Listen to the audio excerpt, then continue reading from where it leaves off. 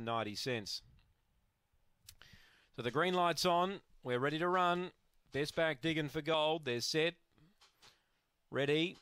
Racing. Good line out. There's speed coming from the middle here. Trying to crush down with St. Sandy and does. Digging for gold around the outside, a length and a half away. Railing up Linko Lass.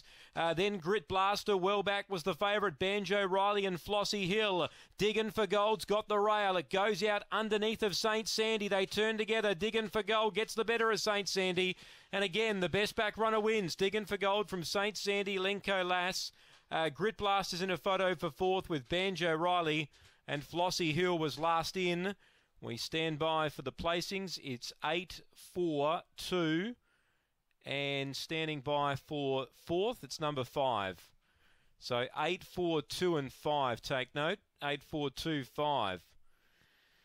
And that's a good win, a length and 3/4, digging for gold for the late male followers. Was able to get over from the outside and sit behind St. Sandy. And when St. Sandy rolled off the inside down the back, digging for gold was able to take the run and get the money. 23.19 the time. So 8, 4, 2, and 5. Run home in 14.39. And the winner, the pink rug, digging for gold. 8, 4, 2, 5, 23.19 the gallop, just outside his personal best. A length and 3/4 by 2.5 after the third.